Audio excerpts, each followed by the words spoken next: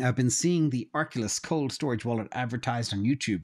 Do you have any knowledge about the security and ease of use of this? From Beans.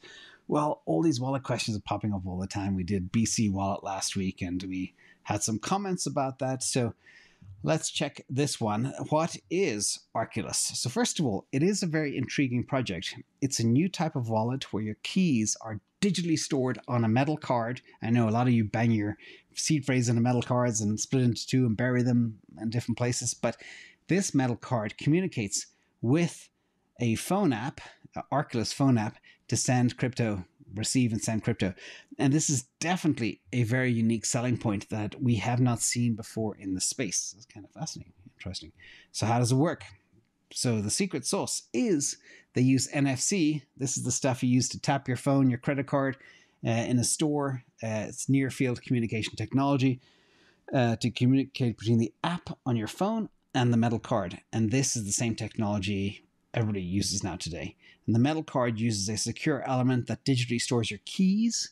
It's similar to the chips found in bank cards and credit cards, but they do use the BIP39 standard, which last week's wallet did not in terms of seed generation. So this is a positive, and it's also like Trezor or Ledger. And if the device gets lost or stolen, you can restore all your crypto with your backup seed phrase, which is of that BIP39 standard, which is, thumbs up. So let's talk about the little final comment on this one. So Arculus is owned by Compost Secure, which is a publicly traded company on the NASDAQ, and it specializes in manufacturing NFC chips in credit cards. And they got 20 years of experience in the credit card payment space, and they are definitely the right company to build such a solution. However, a couple of little things just to be aware of. One, no open source code. Therefore, we don't like wallets that aren't open source projects. They do have a white paper, but we'd like to see more documentation, which is simply not to the level that we want. We want to see more around specifications, etc., how it's actually built. There's very limited coin support as well. They support Bitcoin and Ethereum, but not much else. Nothing for Cardano, Solana, BNB, etc. And they don't even support all of Ethereum's derivatives, ERC20 derivatives.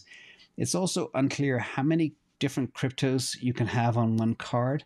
They mentioned that the chip only has 512 kilobytes of memory, which is very small in this day and age. 20 years ago, that was a lot. Today, it's nothing.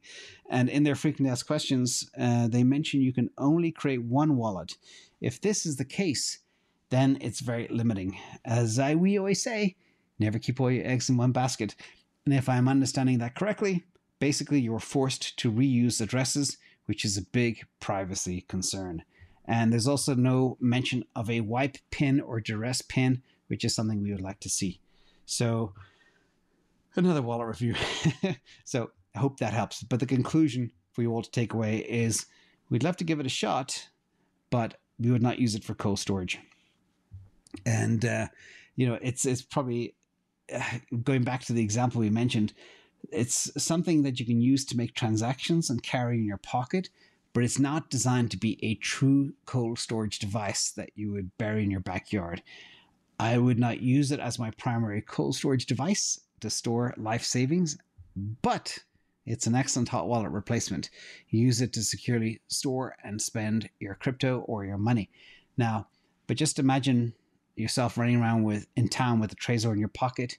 It's impractical and not safe. And running around with this Arculus card in your wallet makes much more sense. Put it in your wallet with your other credit cards, and then you know where you are. But again, not for heavy duty storage of crypto as we go forward. Just what we believe.